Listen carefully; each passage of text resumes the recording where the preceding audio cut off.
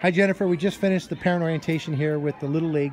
Can you tell us, like, what one thing that maybe you took away from the orientation? Sure, absolutely. It was phenomenal.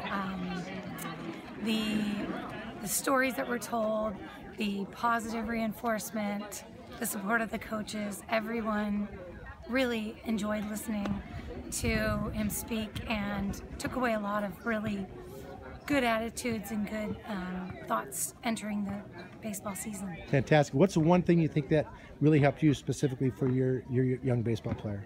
Um, just the fundamentals of the game, starting with the basics and really encouraging him, not pushing him, and letting him love what he's going to love.